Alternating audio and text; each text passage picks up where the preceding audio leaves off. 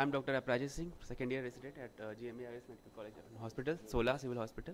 I am here to present my paper on study titled Vaccination in Children with Hemophilia Extent and Barriers.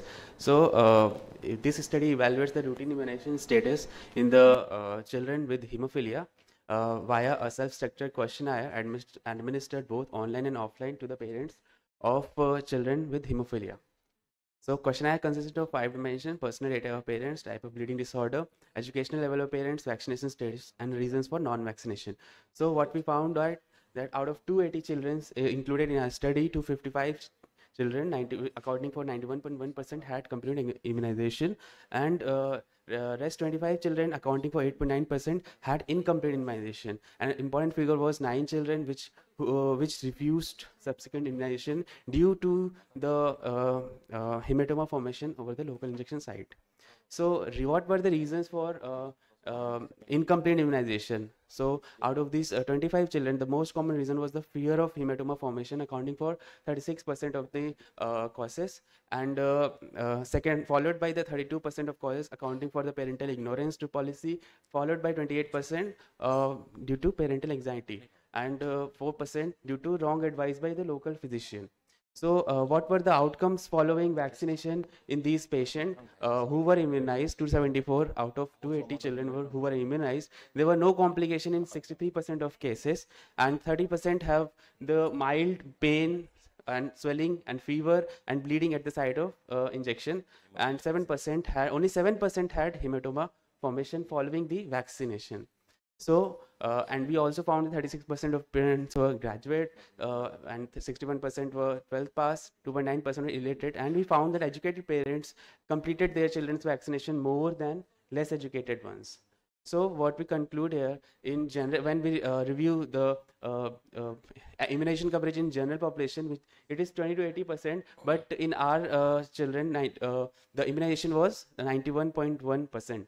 And we also see that educated parents have more knowledge regarding their children's disease, general care, importance of vaccination in their children as compared to parents who were not educated. So we should have frequent public awareness programs for educating parents, and also continued medical education programs and training to update the medical health professionals to give a better, to follow better guidelines for hemophilia patients.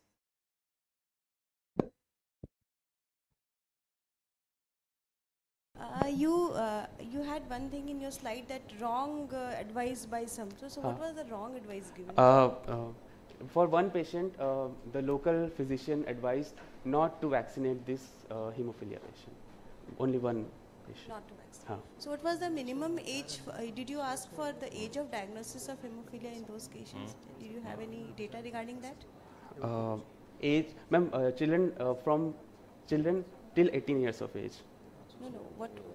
What was the minimum age of diagnosis those cases? Did you have any data regarding that? No. Right now, I don't have. Okay. For those whom you diagnose at your clinic or at your hospital, so what advice do you give to the patients? Ma'am, patients of hemophilia? Yes. Regarding vaccination? Yes. Ma'am, we should advise them to complete their immunization as the general population, and we should not fear of the hematoma formation, because we'll take care into account while vaccinating those children, and we are giving factors for those children which will not cause any problem.